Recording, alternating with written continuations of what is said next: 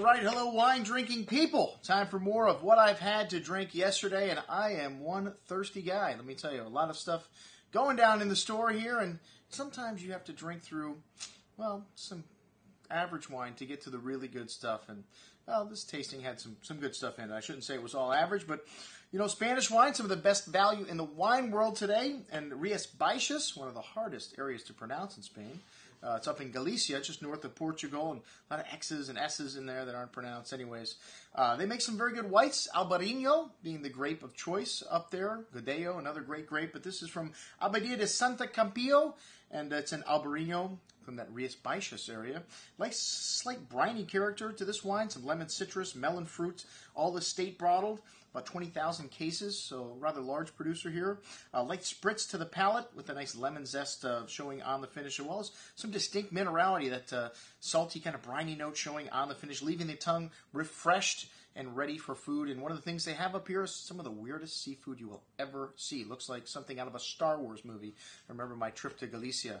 But it goes very well with Albarino, the seafood. All right, Artessa. This is a winery that's owned by the Cornu family of wines, and all these wines from that same family of imports. And this is a winery Carneros that started out as a sparkling wine producer, Cornu Napa, and then sparkling wine business is tough, man. They decided, well, we better start making something other than sparkling wine if we want to pay the bills here.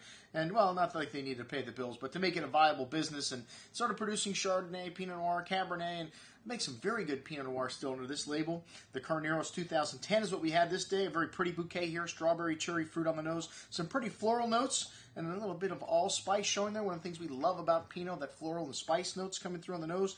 Bright red berry fruit on the tongue with smooth and velvety texture, and kind of fresh finish here, some pretty floral notes.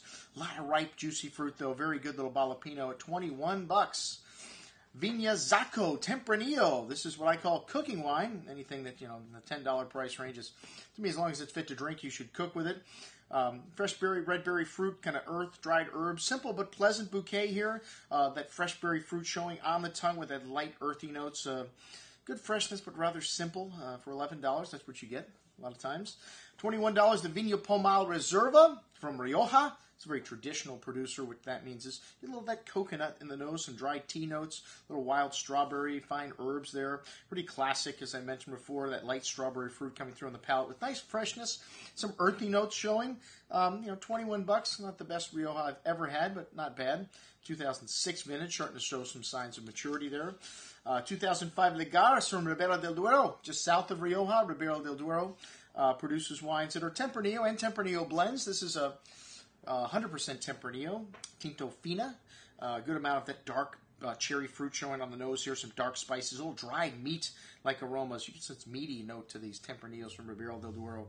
Nice richness on the palate. This wine's got a lot of that dark cherry fruit showing some soft tannins, a firm hand of acidity, and very nice finish here. This 2005 vintage drinking very nicely at the moment. Some spice and floral notes on the finish. An excellent bottle of Ribera del Duero at $39. And then the real winner in this lineup, yes, the Bodegas Septima Gran Reserva Malbec.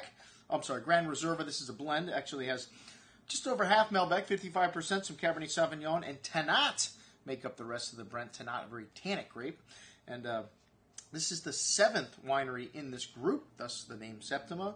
And very aromatic bouquet here, blackberry, black cherry fruit, notes of meat, dried meat, violet, floral notes, kind of a roasted quality to the fruit.